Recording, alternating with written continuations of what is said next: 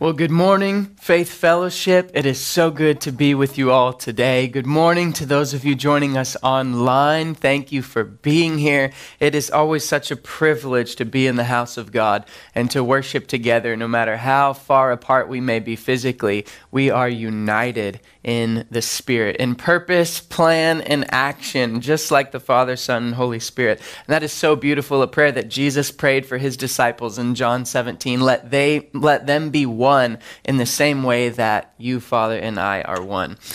We're continuing a series, and I have the privilege of stepping into this particular topic as Pastor Letty has been leading us through this.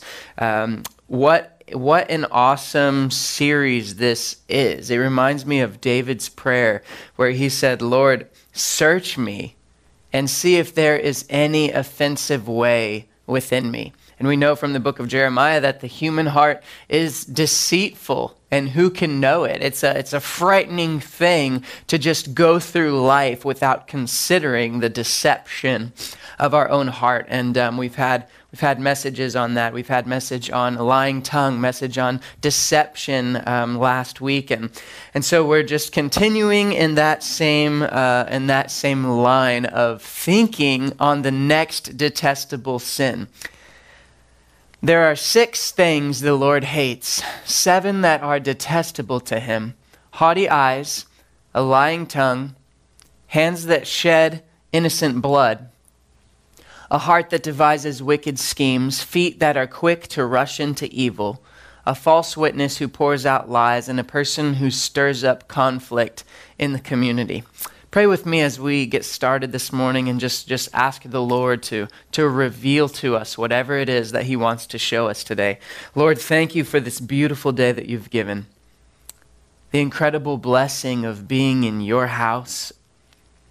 God, we come before you in prayer. We come before you, we lift up your praises. We come before you and submit ourselves to your word and to your teaching, God. I pray that you would be glorified and honored this morning as we look at this, just this one little phrase from this passage of Scripture and all of the depth that you have for us within.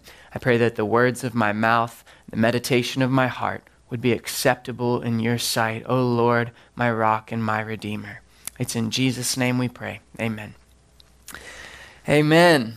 Well, hands that shed innocent blood. I guess the first thing that we have to look at here is what is innocent blood.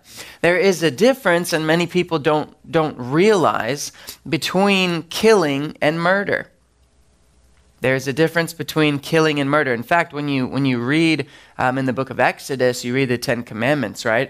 And most translations will say, you shall not murder, or thou shalt not murder. If your translation says, thou shalt not kill, that's probably a poor translation, because the truth is that even God kills people. We know this all throughout Scripture. Obviously, the flood is a fantastic example. God commanded Israel to go and to wipe out entire nations, certainly to kill individuals at times. God was about to destroy Nineveh before he stepped in his mercy and grace because of their repentance, extreme repentance. God annihilated Sodom and Gomorrah, and of course we know at the end of time he is going to destroy the wicked, save for the tribulation and everything that's happening before that. So we know that God sheds blood. And of course, it would be remiss to skip over the fact that he shed his own blood for us and to give us the opportunity to turn to him in repentance and to once again become part of his kingdom, pure and blameless, spotless before him because of the blood of Jesus Christ. So he doesn't just shed others' blood. He's willing to shed his own innocent blood. But God detests hands that shed innocent blood. The difference between killing and murder: killing is taking the life of another person. Murder is unlawfully taking the life of another person. So what does it really come down to? It really comes down to the law. What is a justified killing versus what is unjustified killing. So that is the big difference that we have to remember. There are many occasions to where the law justifies the taking of human life. God even said, an eye for an eye, a life for a life, a bruise for a bruise, a wound for a wound. In God's system, there is justice. In fact, the reason why Jesus had to die is because there's a requirement of death for sin. So in fact, we all deserve death spiritually, but what this is talking about is the law that we have here on earth. Right, so there are times, obviously we know when God instituted the death penalty. That was his original institution, and we have reflections of those kinds of things here on earth. So why does God hate hands that shed innocent blood? Why does God hate unjustified killing? We got to go back to the beginning, Genesis 1:27. God created mankind in his own image. Now, he could have stopped there, but he repeated it again. And in the syntax and the language of Hebrew, like this is a heavy emphasis. So he says the same thing again. In the image of God, he created them, male and female. And it says again, he created them. Why does it say it so many times? Well, it's saying it so that we can understand the importance, the inflection, the emphasis of this statement that human beings are not just another creation. We are created in the image of God. We bear the likeness of God, and it is God who created us. Check this out in Ephesians chapter 2, verse 10. For we are God's masterpiece. Have you ever thought about that word? I know you've read it, right? We know Ephesians chapter 2, verse 8 and 9. For it is by grace you've been saved through faith, and this not of yourselves. It's a gift of God, not by works, so that no man can boast. Like we know that. It's part of like the salvation track, right? That you lead people through to like understand the nature of salvation. But the verse right after that, why did God give us this undeserved gift of salvation? Because we're his masterpiece. And he has created us anew in Christ Jesus so that we can do the good works that he planned for us long ago. So we can step into the calling, step into the plan, step into the joy that he has for us in serving him in his kingdom, because we are his masterpiece of all creation. Like we are his Mona Lisa. We are his Sistine Chapel, like we are Beethoven's Fifth. Like we are the most beautiful and amazing work that he has poured himself in. He's poured his very image into us. Absolutely incredible. Psalm 139, you know this passage. For you created my inmost being. You knit me together. Have you ever watched someone sit and actually knit?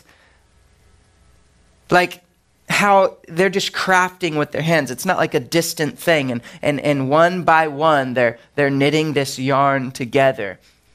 You knit me together in my mother's womb. I praise you because I am fearfully and wonderfully made. Your works are wonderful. I know that full well. So the value of human life, this is what God is pushing here in this particular detestable sin about the taking of innocent blood. God is saying, I value human life. So to disregard human life so casually as to shed innocent blood is to disregard the image of God. God tells us, he says in Deuteronomy chapter 30, he says, today I have given you a choice. And I want you to remember this as we're looking at this message today. It may, in fact, go a little deeper than you may realize or think of right off the bat. Today I have given you the choice between life and death, between blessings and curses. Now I call on heaven and earth to witness the choice that you make. Did you know that your life is a testimony? It's a testimony. You are a testament to the power of God, the blood of Christ, the indwelling of the Holy Spirit, moving through you, moving you to repentance. When you choose life, you are testifying to all of creation of the power of God. Incredible. So heaven and earth is witnessing this choice. Oh, that you would choose life so that you and your descendants might live, the longing, the pleading of God for his people. All right, so we're going to look at 3 points today, 3 ways that we shed innocent blood. The first one, probably the most recognizable and obvious. We shed innocent blood physically with our hands. Now, this is what God's talking about right off the bat. It's very apparent on its face, on the surface. Hands that shed innocent blood when we physically harm someone else to take their life. This obviously happened all throughout the Bible. We see many examples of murder, the unjustified killing, the taking of innocent blood. One of the examples that really stands out to me so clearly comes from 1 Samuel chapter 22, verses 6 through 23. And for the sake of time today, I'm not going to read this entire passage, but I'll sum it up for you. Saul has been chasing David. David's been anointed king. Saul probably knows this at this point, and the people, they say, Saul has slain his thousands, and David has slain his tens of thousands, and the people, there's just a movement where they want David to be king, and Saul has allowed jealousy and anger to creep into his heart. He's defensive of what he sees to be his kingdom rather than the Lord's kingdom. And it's so sad because, Saul could have, what would it have been like if Saul would have embraced David? If he would have embraced the fact that God had anointed David king. And that doesn't mean right away that Saul wasn't going to be king anymore. David's path, was set by the Lord, but Saul could have remained king for a while, and eventually, and with honor, he could have passed the torch, passed the crown to David, and then his son Jonathan could have been with David for who knows how many years. Who knows if Jonathan's influence could have helped David in the time when he committed adultery and murder with Bathsheba and against Uriah. Who knows what that could have looked like, but Saul didn't allow any of that to take place the way that the Lord would have wanted it to. It says, oh, that you would choose life, God pleading, God longing. And that's what he's always doing, with us and in our hearts.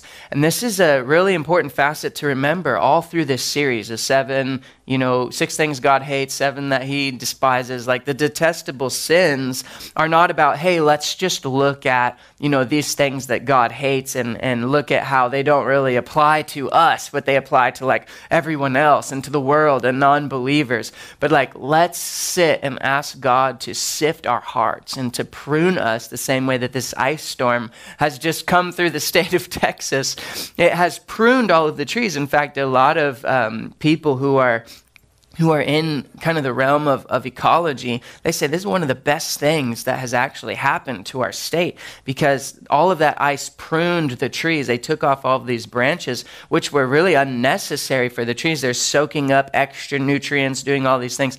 And the truth is that it was a pruning that took place. It's better for the soil. It's better for the environment. So it's really interesting the concept of pruning, but Saul did not allow himself to be pruned. And so when we get to this passage in 1 Samuel 22, David has just come through the area, and these priests helped him and assisted him and gave him resources and gave him housing, as he was moving through. And Saul came in, he heard about this, and what he decided to do out of anger, out of vengeance, out of jealousy, void of the Holy Spirit, decided to kill Ahimelech and his entire family and the entire family of his father's house who was living there, and then also the 85 priests who were in the area, and all because he burned with jealousy and anger for David. This is the shedding of innocent blood with our hands. But the truth is, it doesn't start there. It never starts there. We look at that and we say, oh, wow, I would never do something like that. I would never take someone's life. I would never shed innocent blood. But it did not start there for Saul. You know, it starts actually with our words. Before the shedding of innocent blood takes place physically, it takes place with our words. And look what God says about this in Proverbs chapter 18, verse 21. The tongue has the power of life and death. This is interesting because really you think that our hands have the power of life and death. Like we could bludgeon someone, or we could take a gun and we could go and murder a bunch of people, as we see in the news from time to time. We could, use our hands to drive a car while we're under the influence of alcohol or some other substance and take someone's life. But the truth is, the power of life and death also resides in the tongue. We tend to be very loose with our tongues. We don't think of them with the same weight and the same gravity as we think of our hands. But God says that the power of life and death lies within the tongue. Look at another proverb, chapter 12, verse 18. The words of the reckless pierce like swords, but the tongue of the wise brings healing. I know in my life, the Lord has taken me on such a journey. I call it the journey of gentleness. And I've learned in my life that gentleness is an incredible weapon, a tool in your belt as a leader. As you look to lead other people, lead a family, lead friends, lead coworkers, whatever that leadership facet looks like for you, because the truth is we're all leading. We're all leading all the time by our actions. The question is, to where are we leading people? The question is not whether you're leading or not. The question is, where are you leading people to? And as I realize this, I realize that gentleness is an incredible tool for the leader. It's disarming. It helps people to feel security in their relationship with you and in their status, whatever it is that they're doing. And it casts away insecurities, and it makes you very approachable. And so you begin to make investments. I heard a good friend of mine say yesterday as we were sitting talking, he said 5 investments for every one withdrawal. You want to make 5 investments into somebody for every one time that you make an ask of them. And this is actually a really powerful sales technique as well. But it's the same principle for the kingdom, the power of gentleness. So I've been on this journey of gentleness, and I have learned that words can be so destructive. They can be so reckless. And I used to speak just so quickly, and I would weaponize my intellect against other people. I would do this with religion, with things like the Sabbath or the end times. And to me, these weren't exciting truths to share, which revealed the glory and the beauty of Jesus Christ and his love.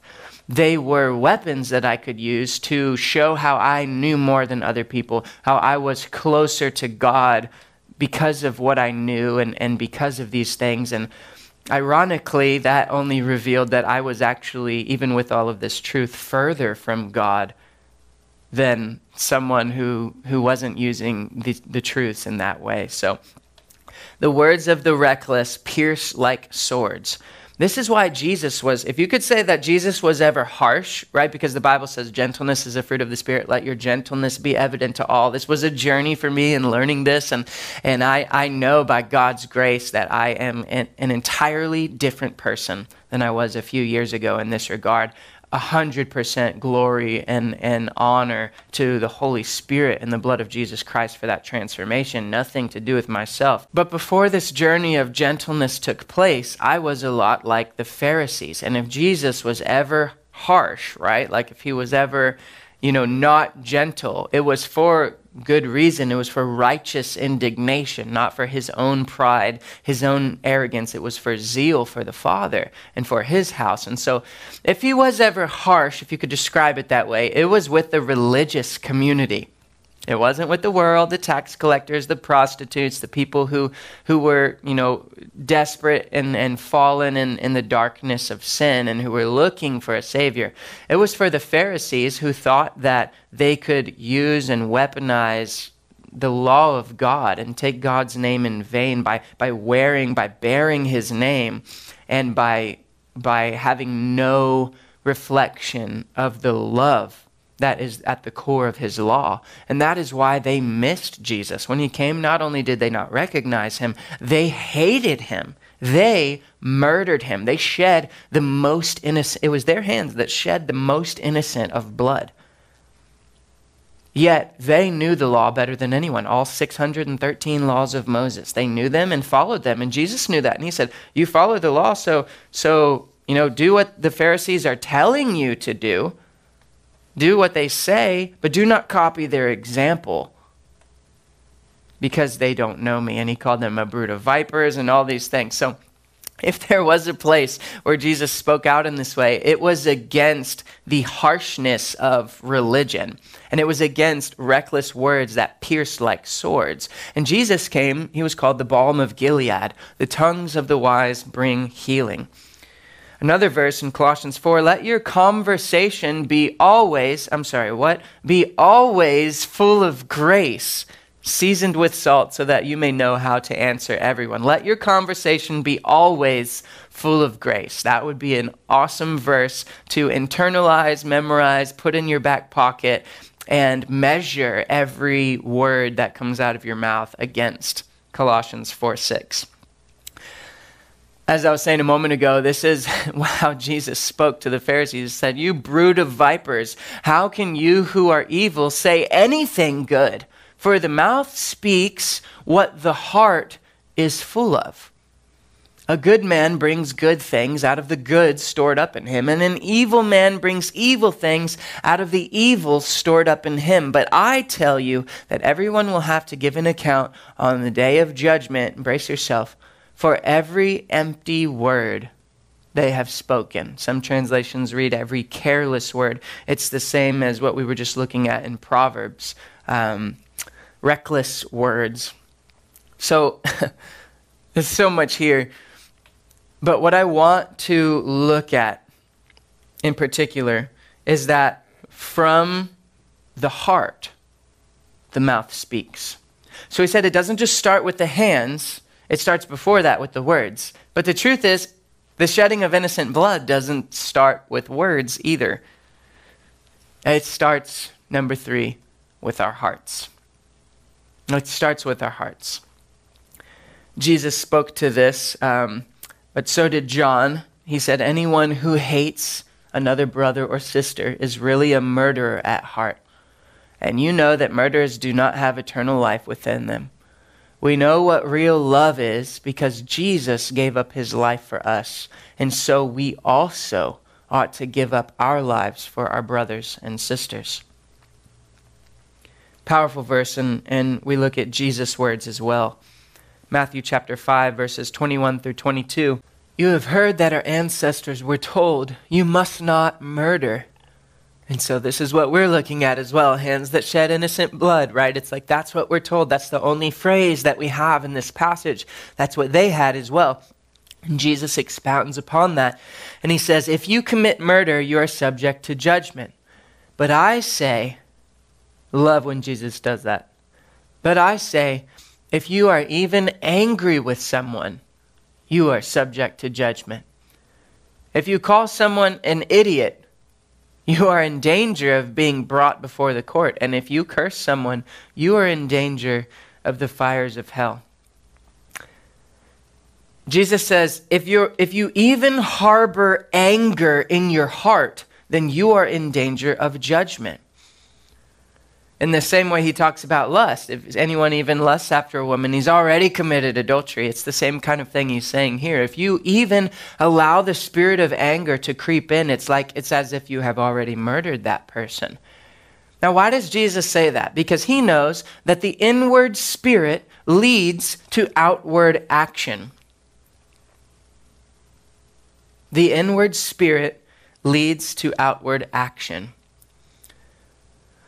When you allow anger, which is really just a product, an emotion that's a product of bitterness, of unforgiveness, of offense, which really these three things are just a product of something else, pride, then you're allowing this root to sit in really deep. So if you struggle with any of these things that I've just mentioned, I want you to consider something. You feel like you're just pruning. It's like, I get angry and I prune it back.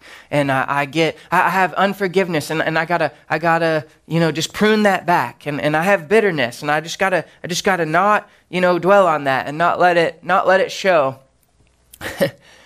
What you're doing is trimming like the little leaves off of a weed, but never getting to the root.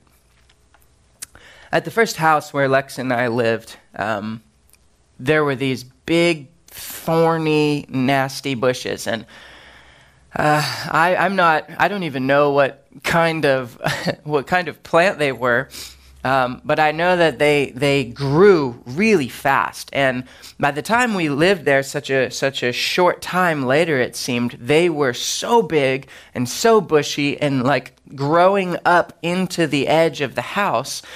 And so I went in there with an axe and I chopped it down to its, stub right there at the bottom. And don't you know, it wasn't but a few weeks later, and those things were growing back. And I mean growing back with a vengeance, in full force, just sprouting new limbs that they didn't even have before. It seemed like the thorns were bigger and longer and more vicious, and it was growing faster than it ever had before. Why did that happen? Because I never addressed the root of that weed. I think a lot of times in our lives, it's like our life is this beautiful garden that the Lord has crafted. And when we don't attend to it, we end up with these deep-rooted weeds that are very difficult to manage and very difficult to pluck out. And so we have to go into the garden with like just this full force, like we've got to get our gloves on and we've got to prepare ourselves, and it takes all day, and we've got to start weeding that garden to protect the beauty of the plants that have been intentionally placed there, or else the weeds will overrun and kill everything that we want to be there, and then our garden will be full of only things that we don't even want to be there. But when we're willing to attend to that garden each and every day, when we see a tiny little something and we pluck it out before the root sets in deep, we don't have to put on gloves.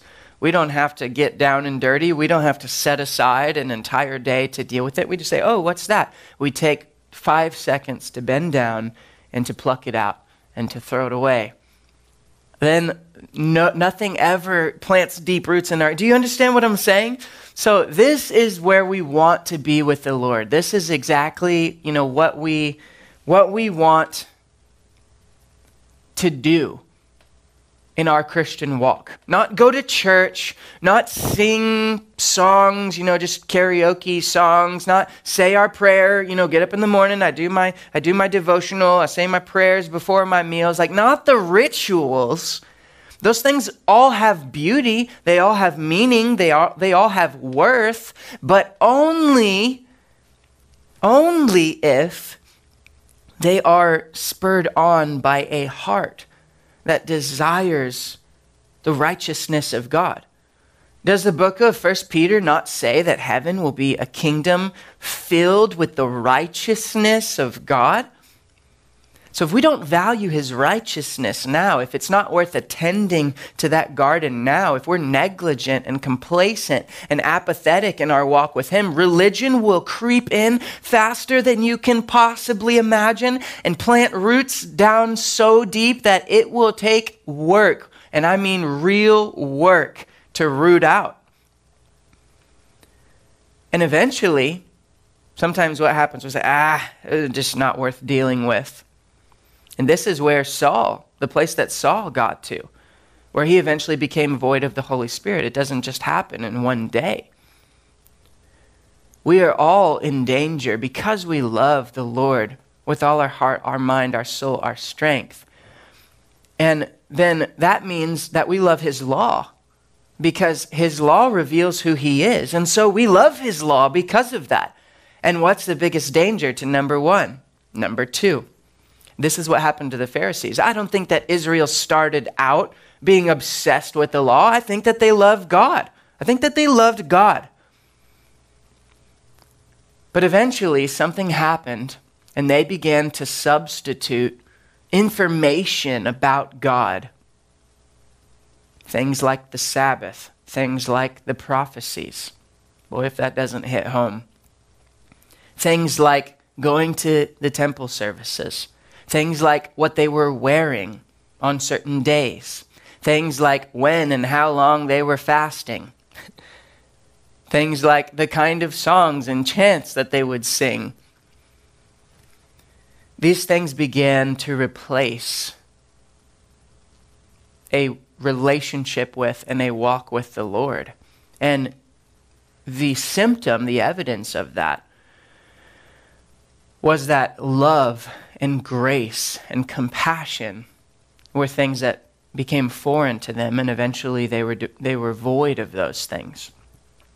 And so for us, I don't want us to enter into a series like this, press into a series like this, come to church like this, watch online like this, and get a lot of really good points, to write down in a notebook and remain unchanged. I don't want us to be snipping away at the leaves and branches of these dangerous weeds that have roots down deep in our heart and never address the root and think that we've done some kind of service to God.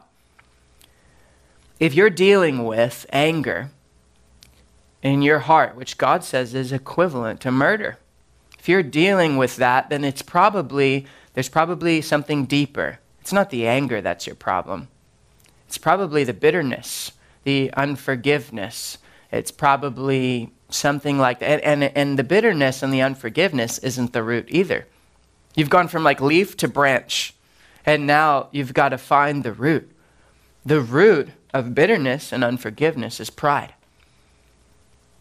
How could they do that to me? It doesn't matter at what level, whether it's someone cut you off in traffic. Now, how dare someone in traffic cut me off? I understand. I used to be in this place, and from time to time, I'm still there. I'm a work in progress. But I've begun to realize that the way that I see myself is usually the core of the problems that I'm facing. Whether it's fear, anxiety, anger, many of these things, is the way that I see myself is the core of the problem. So someone cuts me off in traffic, how dare they do that to me? This is my road. I was driving here first. Or whether it's something deeper, it's kind of a silly example, but something that some of us deal with. Maybe it's deeper. How could they say those things about me? Don't they know who I am? Don't they know what I've done for them? After all that I've done, how could they treat me like that? As if we deserve anything other than death. Without the blood of Jesus Christ, we deserve death. And the one who deserved everything, Jesus Christ, was tormented and persecuted and tortured and murdered and rejected and despised. Comes down to the root of pride.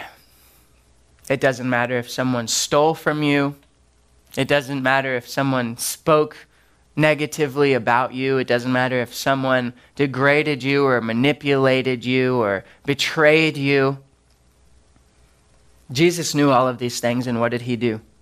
He washed the disciples' feet. He washed the feet of Judas, knowing exactly what was coming. That is the nature, the humility of Christ. And we are called to be like him. And you know what? You have the mind of Christ, the Bible says. The same power, Scripture says, that raised Jesus from the grave lives within you. So it is not too far, not with the power of the Holy Spirit, There's no need for us to sit in this place of anger, resentment, bitterness, unforgiveness, all rooted in the place of pride. If you allow Jesus, he can help you to root out that pride in your life so that you can reflect his glory. No story is more apt, I think, in this moment than the story of Cain and Abel. Cain did not just one day murder his brother. He did not just one day shed innocent blood. It did not happen like that. The Bible even says that Cain allowed his heart to be darkened. The Bible says that sin was crouching at his doorstep. He had an opportunity to master it, but instead he chose to be mastered by it, and he became a slave to his sin, and so his life was turned upside down because of his sin. And as he allowed that anger to set down deep within his heart, that internal, feeling, that internal voice that he allowed to take root produced outward action. And that action manifested as murder, murdering his own brother. So what can you take away this morning? This is it right here. Guard your heart. Proverbs chapter 4, verse 23 says, guard your heart above all else, for it determines the course of your life. Do you invest time, brother, sister, guarding your heart? I built a fence around the house where Alexa and I used to live, and it was hard work. It took time, it took money, it took all of these things. An inordinate amount of effort, especially if you live in Central Texas. Boy, the ground here is unforgiving. It is unforgiving. So much rock, and it's work to dig those posts and to set them in concrete and to build a fence, a big old fence. Why? To protect your house. You have security system. You have locks on your door. People, they go through effort to guard things that matter to them. So I guess the question is, do we value our hearts? And you could say yes or no, but the truth is that our actions reveal what we really think, what we really value. You want to know what someone values? Look how they spend their money, look how they spend their time. Do you spend money and time guarding your heart? Or are you just kind of letting the garden go? Because eventually you will end up with a debilitating and dangerous problem. We've got to learn to actively guard our hearts, because the course of your life is determined by your heart. What are you letting in? What is coming out? The overflow of the heart. The mouth speaks. Posture over position. Posture over position is what I want to leave you with today.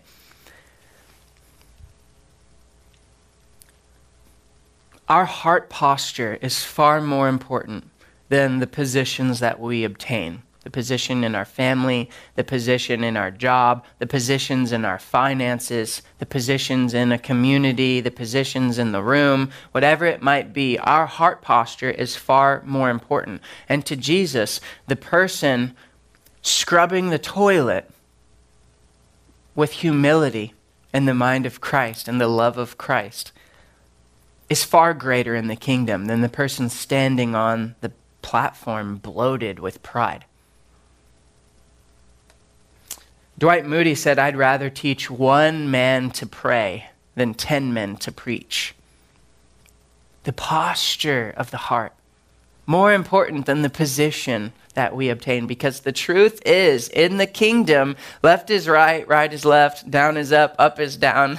In the kingdom, everything's backwards. And in the kingdom, the person with the highest position is the person with the humblest posture. The tallest giant is the one on their knees in prayer. So when it comes to the shedding of innocent blood, hands that shed innocent blood, realize that it is the protecting of the heart the guarding of the heart, that protects the overflow of what the mouth is speaking. The guarding of the heart keeps you from speaking recklessly and divisively, and not speaking that way. So the heart's protecting the words, and the words are protecting the actions. And so we never end up in the place where our hands are shedding innocent blood. Why? Because all the way back to the beginning, we're guarding our hearts.